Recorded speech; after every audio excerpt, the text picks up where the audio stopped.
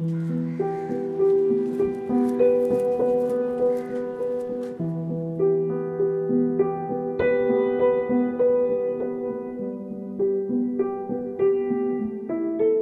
is the story of Kopila Upreti, top volleyball player with a very special background.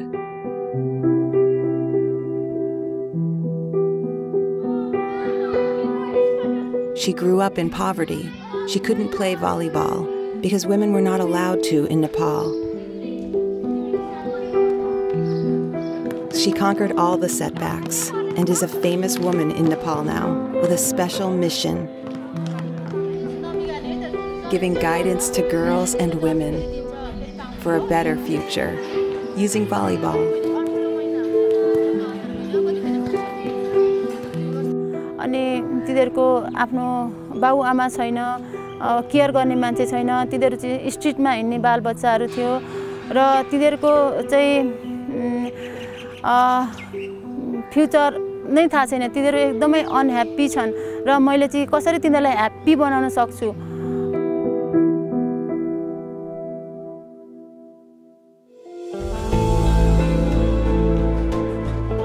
We return with Kopila to her native village and school, back to her difficult youth.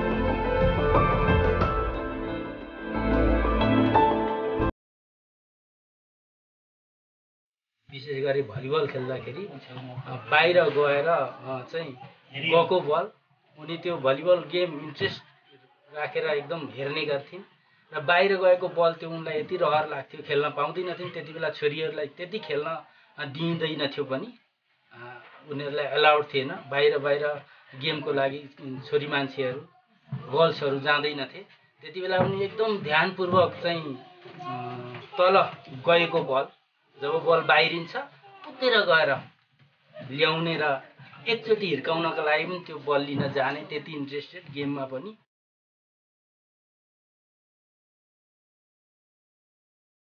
पुरुष प्रधान देश हो र मेरो अवस्थामा जतिखेर म school आउँथे त्यतिखेर थोरै मात्रामा महिलाहरू स्कुल आउँथ्यो र महिलाहरूले एजुकेसन पाउँथ्यो। तर मलाई मेरो विचारमा चाहिँ पुरुष र महिला एकै हुन्, बराबर हुन्। महिलाले पनि पुरुष सर एजुकेसन पाउनु पर्छ भन्ने मेरो सोच हुन्थ्यो र म पनि त्यसरी नै पढ्नको लागि फलो गर्थे।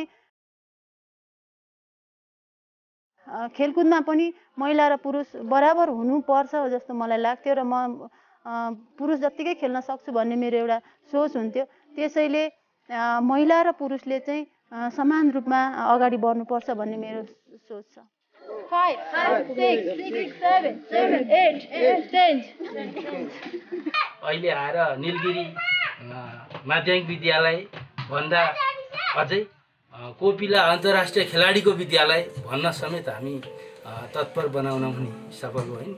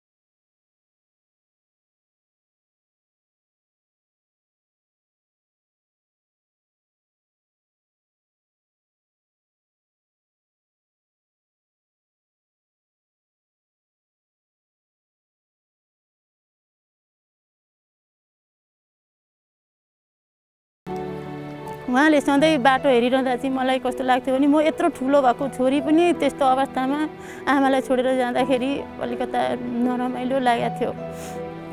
तर मैले आफूले छोडेर गए पनि आफूले केही गरेर आउँदा चाहिँ अहिले चाहिँ खुसी लागेको छ।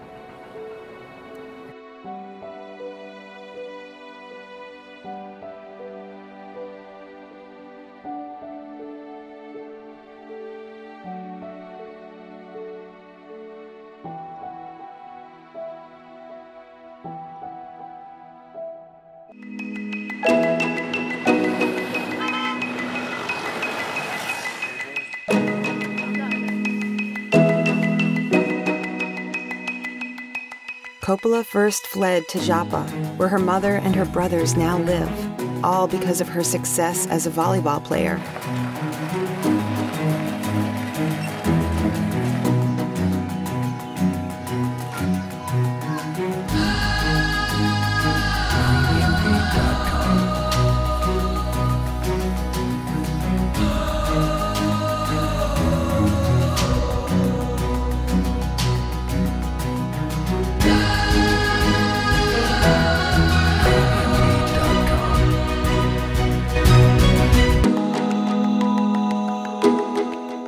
गर्दै ल्याएको छ अहिलेसम्म पनि। घर सर यताउता हामी दुखी भएर उकोबाट आएका थियौँ, यताउता गरिदिएको हो। यो घर चाहिँ मैले जब एउटा राष्ट्रिय टिमको प्रतिनिधित्व गरेर म अन्तर्राष्ट्रिय स्तरमा खेल्न गएँ, त्यस पछाडि मलाई नेपाल राष्ट्र सरकारले चाहिँ एउटा सम्मान गरेको थियो, प्राइज दिएको थियो, किनभने हामीले राष्ट्रलाई एउटा काँस्य पदक दिलाएका थियौँ र त्यसबाट आएको रकमले चाहिँ मैले यो घर साह्रै सानो थियो तर यो घर मैले बनाएँ, यसमा टिन लगाएँ, यसलाई मर्मत गरेँ र अहिले जहाँ मेरो आमा र भाइ बहिनीहरू सजिलो तरिकाले बस्छन्।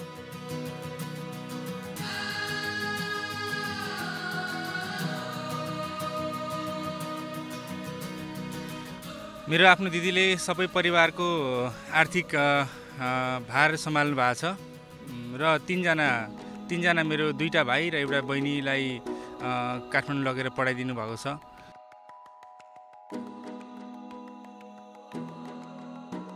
अब उतैबाट अलिअलि दुःख गरेर खेलेर कोनी के गरेर अलिअलि दुःख गरेर यसो कमाएर यसो भाइ बहिनी यसो बस्छौँ। आफूसँग केही थिएन, उता पनि केही रहेनछ, अब त्यस्तै हो। एकदमै केयर गरिरहेको छु। आमा बिरामी हुनुहुन्छ, मैले नै उपचार गराउँछु। त्यो चाहिँ मेरो लागि एउटा एकदमै अविस्मरणीय घर हो। यो चाहिँ मेरो लागि एकदमै अविस्मरणीय घर हो। त्यसैले म सधैँ आफूलाई र यो घरप्रति एकदमै माया गर्छु र मेरो परिवारलाई पनि माया गर्छु। म सधैँभरि आमाप्रति आभारी छु र अहिले मेरो रिलेसन एकदमै राम्रो छ।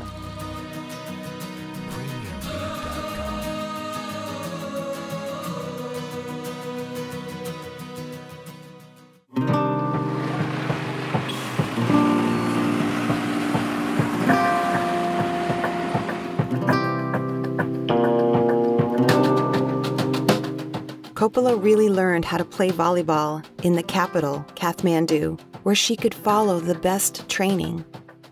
र त्यहाँदेखि यहाँ चाहिँ मैले बेसिक ट्रेनिङ गरेँ, भलिबलको रुल्सहरू अनि बेसिक ट्रेनिङ चाहिँ यहीँ गरेँ। यहीँको कोचहरूले मलाई सिकाउनु भयो बेसिक ट्रेनिङ। म त्यतिखेर कीर्तिपुर बस्थेँ। यहाँबाट 45-50 मिनट जति टाढा छ हिँडेर जानलाई। त्यहाँबाट म कीर्तिपुरबाट म बिहानै मर्निङमा हिँडेर आउँथेँ र ट्रेनिङ गरेपछि पनि हिँडेरै जान्थेँ। अनि एकछिन डे टाइममा एकछिन रेस्ट गर्थेँ। त्यस पछाडि फेरि 3 बजेबाट सुरु हुन्थ्यो प्र्याक्टिस, त्यसपछि पनि म हिँडेरै आउँथेँ। Kopila had to train long and hard every day. Her trainer was rude to her and punished her physically and mentally. She was even intimately touched by him against her will. त्यस पछाडि चाहिँ मैले यो training centre quit गर्दै र पछि अर्कै training centre गएँ जहाँ फिमेल कोचहरू छ वहाँ गएर ट्रेनिङ गरेँ। Kopila was hired as a member of the Nepal Police Club.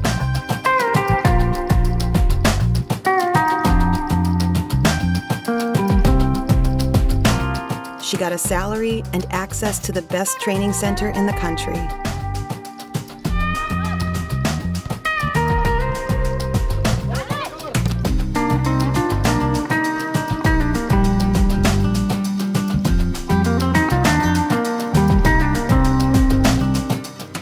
यो नेपालको एउटा पुरानो तालिम केन्द्र हो, सङ्गठन हो र एकदमै राम्रो सङ्गठन हो। यो चाहिँ यसमा चाहिँ खेलाडीहरूलाई ट्रेनिङ दिने अनि खेलाडीहरूलाई चाहिँ रोजगार दिने, जब दिने भएको हुनाले यो चाहिँ मलाई एकदमै महत्त्वपूर्ण छ। किनभने यसले मलाई एउटा सरकारी जागिर दियो। यो जागिरबाट चाहिँ मैले आफ्नो करियर, मैले चाहिँ आफ्नो फ्यामिलीलाई पनि सपोर्ट गर्न पाएँ। मैले जब एनपिसीबाट तलब पाउन थालेँ र मैले जब पाएँ, त्यस पछाडि मैले मेरो भाइ बहिनीहरूलाई चाहिँ काठमाडौँमा ल्याएँ। त्यस पछाडि उहाँहरूको चाहिँ एजुकेसनमा सपोर्ट गरेँ। खाने बस्ने व्यवस्था मैले मिलाइदिएँ, उहाँहरूलाई मैले एजुकेसन सपोर्ट गरेँ। 6 दिन चाहिँ मैले प्र्याक्टिस गर्छु एभ्री विक। एनपिसीमा मैले अफिसियल काम गर्नलाई चाहिँ मलाई अप्ठ्यारो छ। मेरो एकदमै यहाँ म खेलाडीको रूपमा भर्ना भएको छु। अब मैले खेल्न सक्न छोडेपछि चाहिँ मैले एउटा कोचको रूपमा काम गर्ने अवस्था आउँछ। यदि मैले यहाँ एनपिसीले मलाई सपोर्ट गर्यो भने म कोचको रूपमा काम गर्न सक्छु, नत्र भने मैले यो जब छोड्नुपर्ने हुन्छ।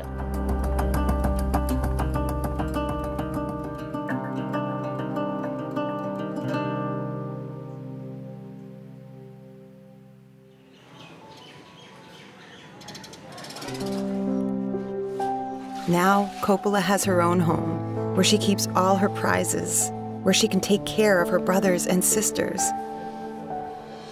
यो मेरो बेडरुम हो। यहाँ चाहिँ मैले जिन्दगीभरि गरेका कुराहरू छन्। मेरा चाहिँ उपलब्धिहरू छन्, मेडल छन्, ट्रफी छन्। अनि म यो देखेर चाहिँ मेरो आफ्नो उपलब्धि देखेर एकदमै खुसी हुन्छु। मलाई खुसी लाग्छ। मेरो लाइफै यही छ। मैले लाइफमा मेरो एउटा इनर्जेटिक लाइफमा गर्नुपर्ने कुराहरू चाहिँ सबै यही छ, यही कोठाभित्र छ। त्यसैले म जब मेरो कोठाभित्र पस्छु मलाई एकदमै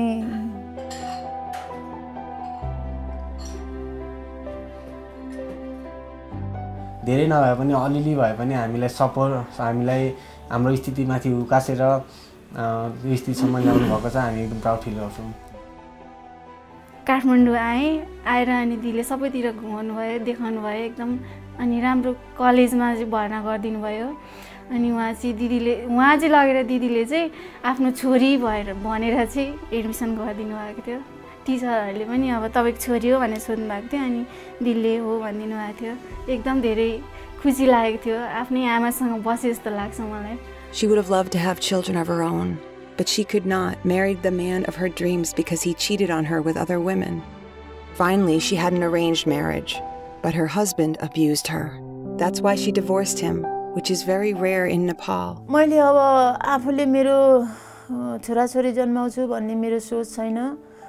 अब मैले चाहिँ यो जुन म स्कुलतिर काम गर्छु, स्कुलको बच्चाहरूलाई मैले बाइ हार्ट मेरो छोराछोरी हो भनेर मेरो केही कुराहरू सिकाउँछु। जस्तो मेरो फ्यामिलीमा भाइ र बहिनीहरू छ, यिनीहरूलाई राम्रो मेरो छोराछोरी सम्झेर यिनीहरूलाई चाहिँ शिक्षा दीक्षा दिन्छु, यिनीहरूलाई नि केयर गर्छु। अब मेरो भाइको छोराछोरीलाई पनि मेरो आफ्नो छोराछोरी हो भनेर उनीहरूलाई माया गर्छु।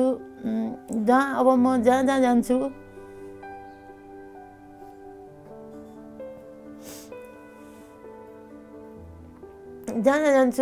जहाँ बच्चाहरू देख्छु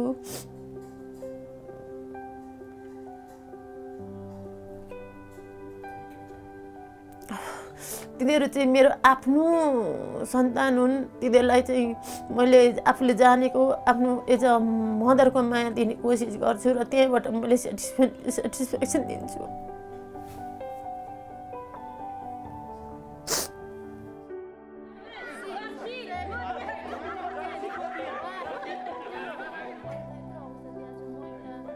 किनभने त्यतिबेला खेलकुद भलिबल खेल्दा चाहिँ मसँग एउटा मैले सबै कुराहरू मेरो लाइफमा गरेको कुराहरू सिकेको कुराहरू मैले त्यो बच्चाहरूलाई भलिबल खेलेर सिकाउँदाखेरि चाहिँ म आफू ह्याप्पी हुन्छु र उनीहरूको फेस पनि एकदमै ह्याप्पी।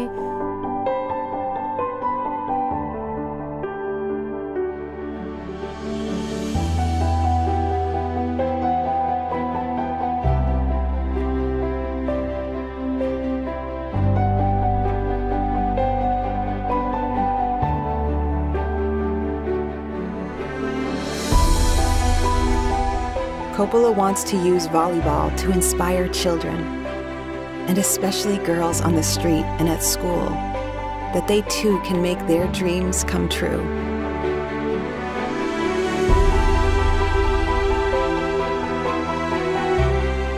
यो हाम्रो देशको प्रसिद्ध मन्दिर पशुपतिनाथ मन्दिर हो। यो चाहिँ एकदमै हाम्रो फेमस टेम्पल हो। यहाँ भगवान शिवजीको मन्दिर हो र यसमा म जहिले पनि गर्नको लागि म यहाँ आउँथेँ र आफू चाहिँ त्यो कुराहरू भनिसकेपछि यहाँ आइसकेपछि भगवानलाई प्रे गरिसकेपछि एकछिन बसिसकेपछि चाहिँ मेरो एकदमै मन हल्का हुन्थ्यो, खुसी हुन्थ्यो र त्यसैले म सधैँ आउने गर्थेँ। कहिलेकाहीँ हुन्छ टुर्नामेन्ट भएको बेला पनि म चाहिँ यहाँनिर म गुड लकको लागि पशुपतिनाथ आउने गर्थेँ।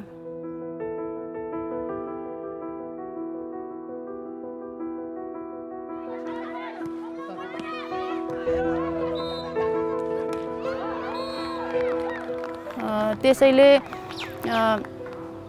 म चाहिँ अहिले जतिसुकै दुःख गरे पनि म एउटा आफ्ना खुट्टामा उभिन सक्ने अवस्थामा पुगेकी छु।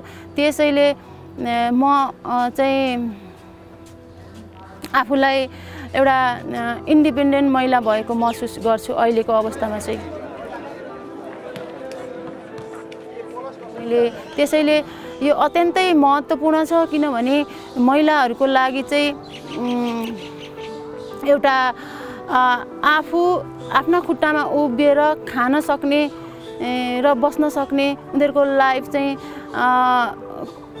पुरुषले कन्ट्रोल नगरिकन एकदमै उडेर आफै गरेर खान सक्ने अवस्था सिर्जना होस् भन्ने हिसाबले चाहिँ म एकदमै यस चाहिँ महत्त्वपूर्ण छ।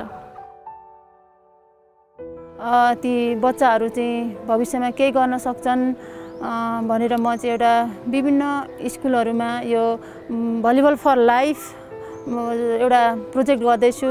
यसमा चाहिँ भर्खर सुरु छ।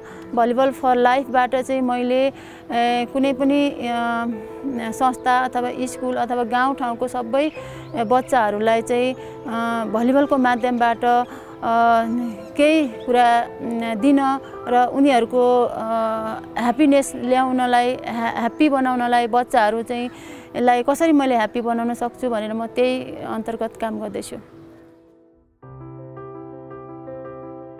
र मैले अर्को कुरा के पनि भने तिमीहरूले राम्रोसँग भलिबल सिक्यौ अथवा तिमीहरूसँग भएको कुनै पनि इच्छा शक्ति छ, तिमीहरूसँग कुनै प्यासन छ भनेदेखि चाहिँ तिमीहरूले त्यसलाई फलो गर्नुपर्छ र त्यो प्यासनलाई चाहिँ तिमीहरू भएको प्यासनलाई पत्ता लगाउने अनि त्यसलाई फलो गर्ने र अर्को कुरा तिमीहरू चाहिँ जब कुनै कुरा सिक्यौ अथवा भलिबल, फुटबल, बास्केटबल एनिथिङ्स अथवा स्टडी जुन कुरामा तिमीहरूको एउटा भित्री इच्छा छ त्यो चाहिँ तिमीहरूले फलो गर्ने, पत्ता लगाउने अनि त्यही अनुसार फलो गर्यो भनेदेखि चाहिँ भविष्यमा राम्रो हुन्छ। जब मैले यो बच्चाहरूको जस्तो सडक बालबालिकाहरूलाई चाहिँ ह्याप्पी बनाउने कोसिस गर्छु, तिनीहरूको बारेमा म सोच्छु, म भित्रभित्रै हाँस्ने गर्छु। मैले केही कुराहरू उनीहरूसँग सेयर गरेँ, अब तिनीहरूलाई पनि मैले यसरी नै ह्याप्पी बनाउन सक्छु कि भन्ने मेरो एउटा आशा हुन्छ। त्यसैले म चाहिँ ह्याप्पी छु।